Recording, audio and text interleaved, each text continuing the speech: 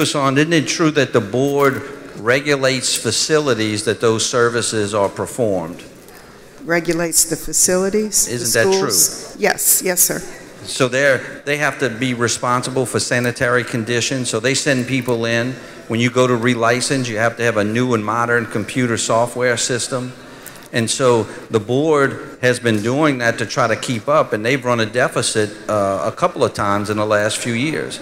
So I appreciate you bringing the bill. Not only did you streamline the services, but you've put some things in place that I think they need to further regulate their profession. Thank you. Thank you so much.